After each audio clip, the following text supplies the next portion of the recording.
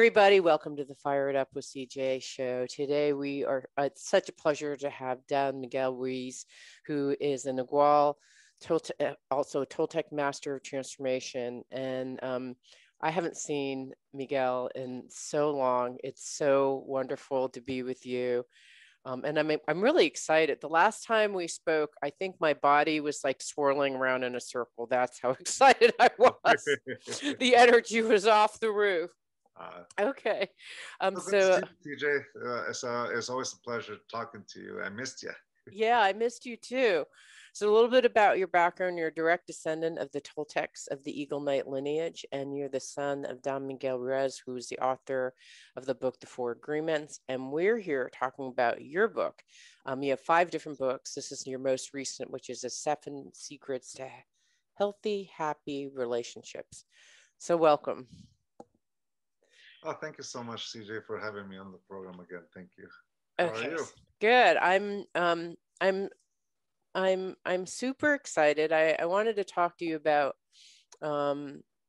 self-mastery, which is one of the topics in your book. Mm-hmm. And I wanted to talk a little bit about your perspective, maybe of your lineage, of how you think about synchronicity and how to be in the flow of what's happening. And even though it's been such a long time since our last interview, I actually remember a good portion of it because one of them was maybe the first book that you released.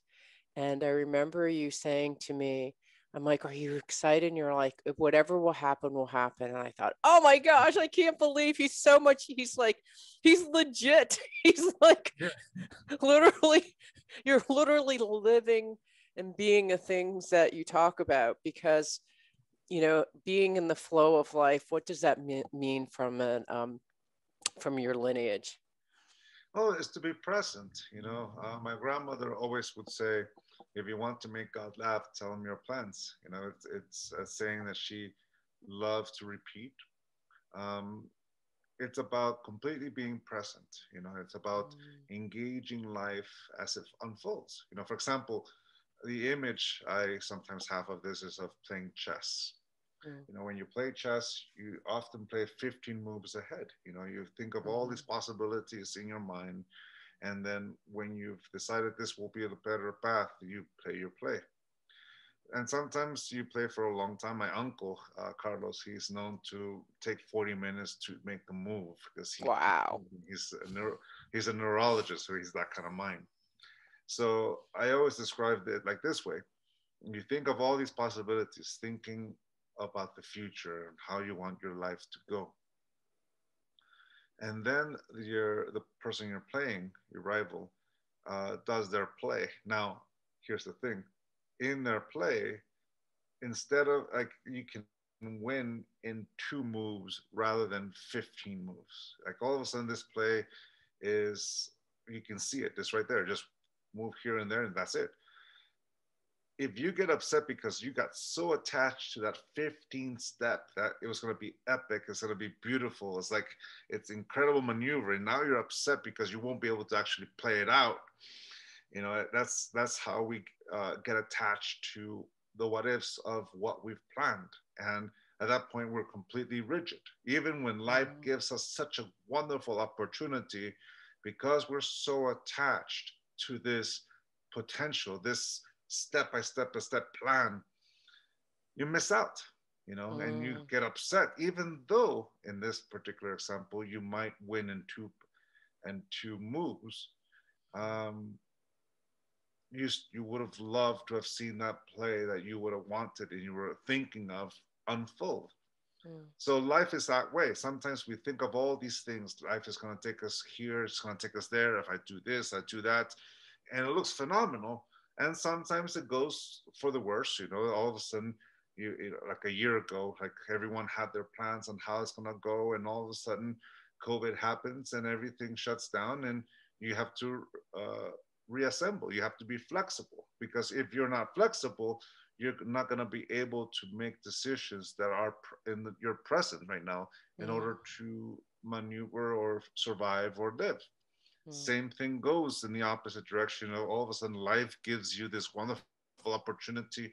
If you take it, it'll change your life dramatically as well. So both the good and the bad. And if you're so attached to it, it has to be this way, it has to evolve this way, then at that moment, that rigidity will make you, one, not be in the present moment, but two, miss out on what life is. Mm. And it's always changing. So that's the thing, is that when you play chess, you're constantly revisioning your path. You're always thinking 15 steps ahead, but as soon as the other player, in this case, the image, the analogy is life, life makes a play, you restart all over again, and you Mm. restart before you make the next step. So sometimes life unfolds beautifully, neatly. Sometimes it gives you an opportunity that changes your life. Sometimes it gives you a moment where it dramatically changes everything in your life. And I believe we've all lived through something like that in the last year and a half. You know, some Mm. people had an awesome opportunity, some people had a devastating opportunity or a situation. Being present or flowing with life is simply being aware that every moment in life is changing, and the ability to be flexible allows us to stay, well, in our awareness, in Mhm. how I want to live my life, and Mhm. being able to answer that question with complete awareness. So Mm. we make decisions based on that. Mm. So we adapt, we shift, and if you're attached to an outcome, well, it's always going to look different. So it's Mm. all about what journey do I want to live in route or en route to that outcome, which is more enjoyable. Mm. So, I'm wondering, I'll tell you about my own personal experience. It's very frustrating, to figure out, to be present to what there's the present moment of what is like happening in your world. Then there's kind of this bigger, there's all these circles, right? And then there's kind of the present moment of what's happening in the greater world.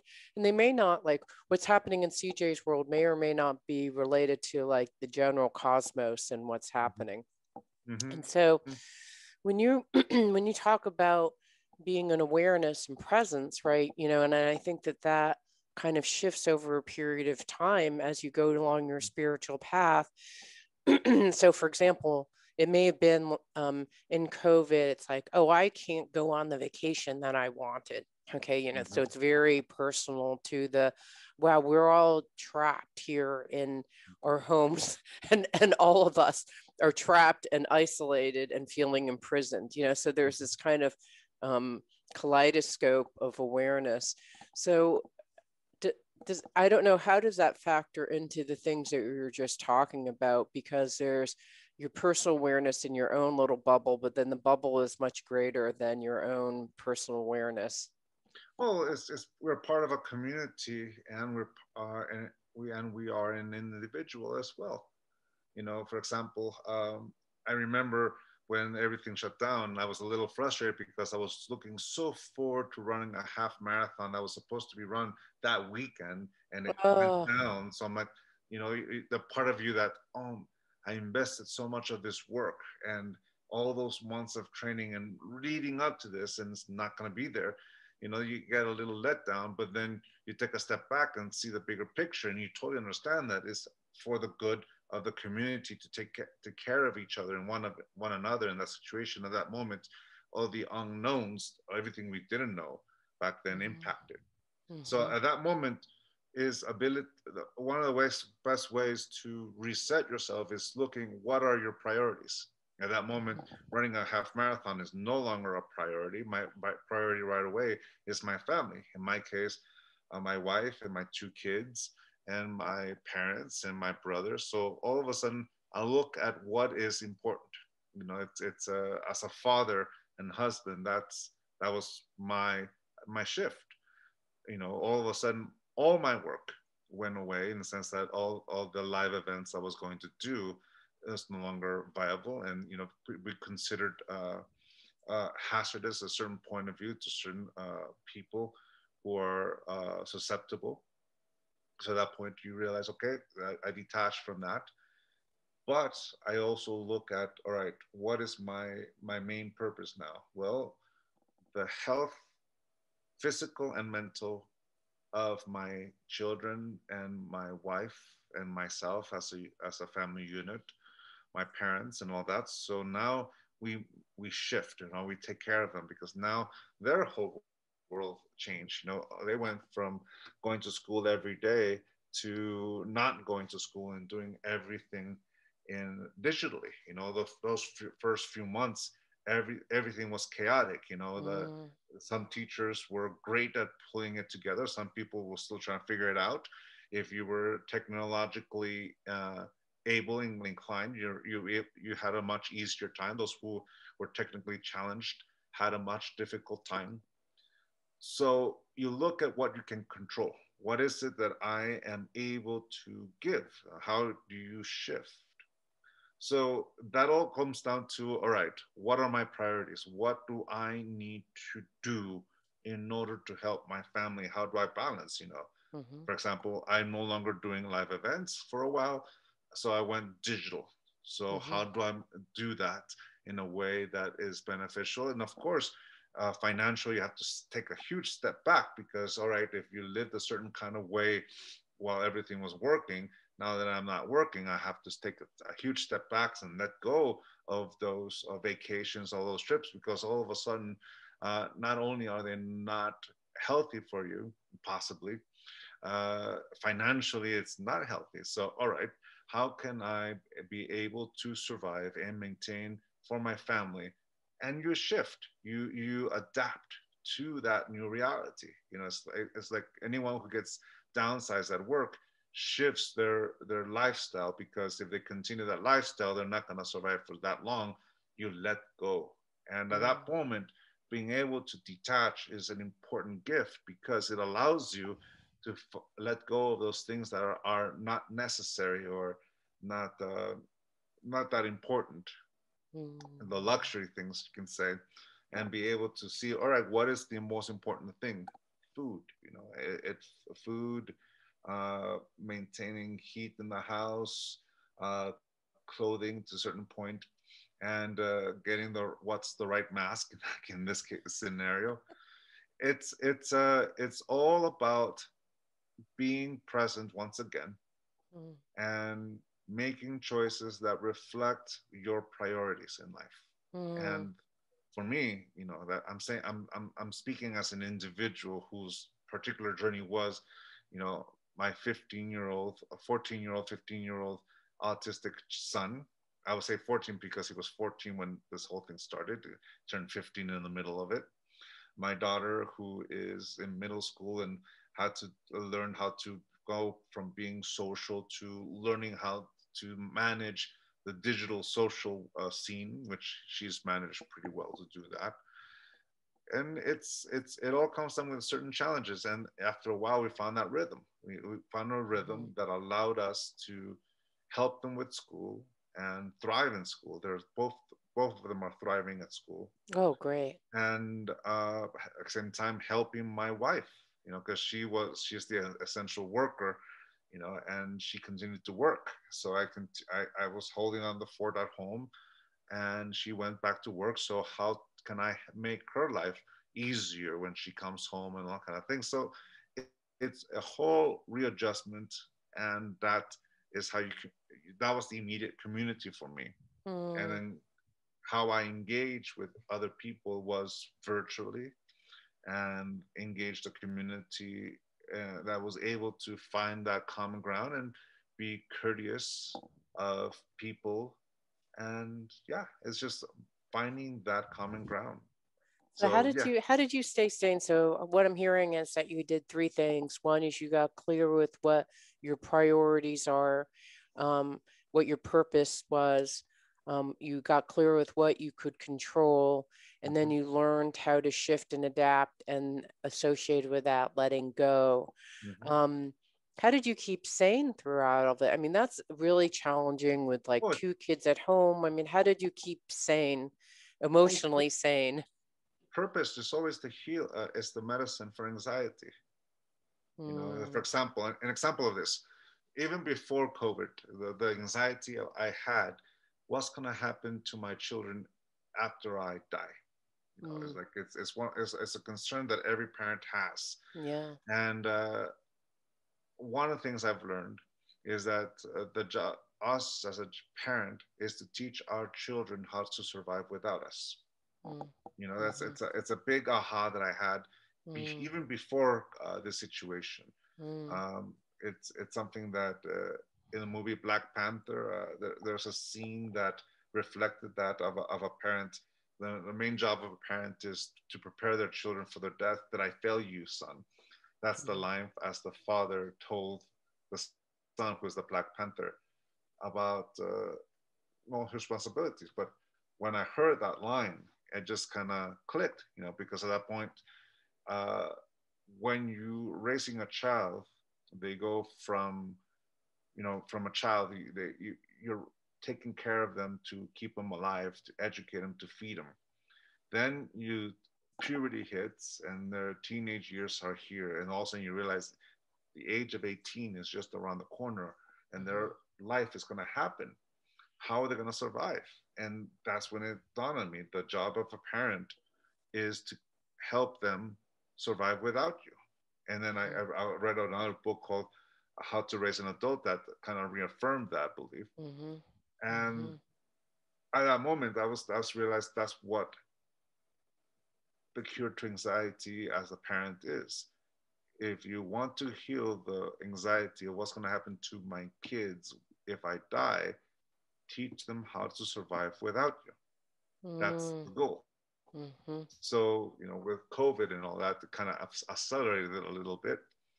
But that's exactly what kept me from having a mental issue, you know, taking care of their mental health. It was very important. So that was the purpose. And it didn't drive, you know, there were moments of uncertainty, but the way I see it is that it's just our turn. You know, every generation goes through some kind of turmoil. Our great grandparents went through their situation during the 1930s and 1940s. Our parents went through what happened in the 1950s and 60s, and so on. You know, we think about every person in our family through generations and realize that most of them, actually all of them, survived, and many major situations in the world. Just I'm saying in general because everyone's specifics. It's just our turn. This is what we have to deal with, and we will move the story forward. And of course, we had to confront our death. You know, I lost 4 uncles, one cousin that was almost like an uncle, and a classmate from elementary school to this disease. It's everyone. Thank you. It's everyone's goes unscathed, but it's something that we face our mortality and what's going to happen and what ifs. Like I said before, the cure to that is purpose.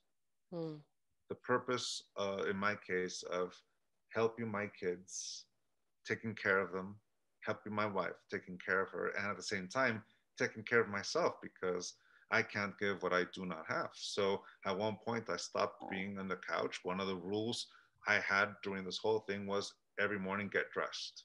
You know, don't stay in your pajamas. Get dressed. You know, that was the no. If there was any instrument that kept me sane, was don't stay in your pajamas. Get dressed. You know, and then you'll take care of whatever comes. So that's what it was.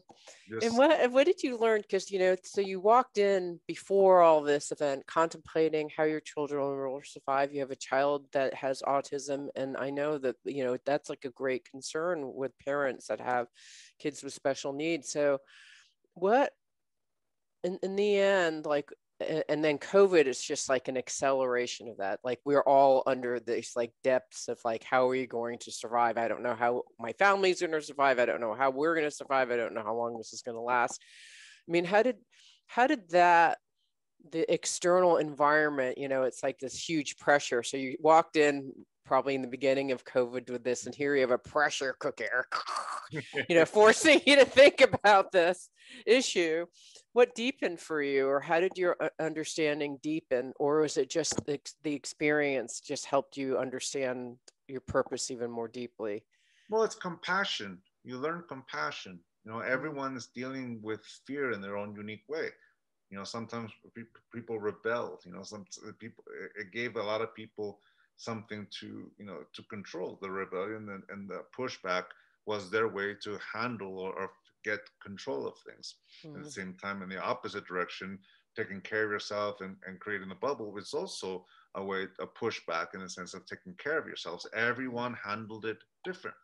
From fear of grief, or just the grief of all of a sudden you're how are you going to feed your family, how are you going to take care of your family, because the financial hit that a lot of people had was just as great, if not, it's just in a different manner of those of us who lost people. It's different. The sense of security, what's going to happen next, so like going check and check, and the anxiety of that. I had friends who had restaurants who closed because of the situation. I've had, and everyone, their life was, I wouldn't say turned upside down, but it was shifted, it challenged. So having compassion is acknowledging that every single person is going to handle it in their own way. In regards to my son with autism, I basically realized that, okay, don't set him up for failure. Right now I'm actually protecting him. People are tolerant and patient, but when there's fear involved, you have to be careful of not being able to trigger their fear with my son's behavior. So I would not set him up for failure. If we go to restaurants, we have to go to restaurants that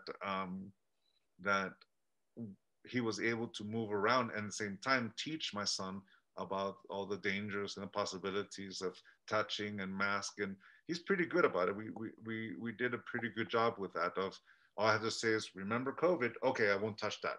That's it's as my autistic son, he's very much into senses, so he's touching everything. So before COVID, we thought like, all right, well, he's developing an immune system, wash his hands, teach him all kind of thing. But with a situation that happens, it's more about the balance of keeping him safe and at the same time not triggering others with his behavior. So we have to find that balance and find the compassion. People are getting triggered because they don't know, they don't understand, and that's perfectly fine. I understand, which is what matters. And helping my son navigate, so walking down the street, doing all these kind of things. So it's finding that balance of getting him out there and at the same time keeping him in here. that's been an interesting one. And then my daughter's just, she's a teenage 13-year-old, so she's has so her own hard stuff going through the things, and discovery and body changing and all that kind of thing. So it's just being there, and that's where I'm very grateful to my wife for being there, because she's her foundation in that sense. So it's they have that great conversation, so I'm grateful for that. So it's a time where there's great blessings in the sense that it's a time to be around people you love and reconstruct and recreate that relationship. It's a time for uncertainty, in a sense like, okay, how am I going to be able to take care of my family? And at the same time, how I'm going to be able to continue to contribute, because part of what keeps us young and healthy and alive is engaging society and creating, and creating what we love to do, be it with work, be it with expression, be it with interactions. We are social people who are feeling the effects of being isolated. I'm thinking of people who really haven't been able to get out because they're immune compromised, or their situation is completely different from other people. I'm thinking of my father, because he has a heart transplant, and he has medication that suppresses his immune system so that his body doesn't reject his heart. So I know there's other people who are in a similar way or a little different, but they really have to be secluded in order to take care of themselves and the effects of isolation. And that is something quite real. So it's one of those things, you know, that what to believe, what not to believe, but ultimately it is the human experience that allows us to have that compassion for one another and how we all react to it. So okay, I love it. So we've been talking to Dom Miguel Ruiz about his book, The 7 Secrets to Healthy, Happy Relationships. And in the next segment, I want to talk to you a little bit more about compassion, because there's so much suffering right now and division. And I'm wondering how we can use some of the 5 levels that you talk about to help us kind of figure out where we are on the spectrum and get us out into a place of more freedom and compassion.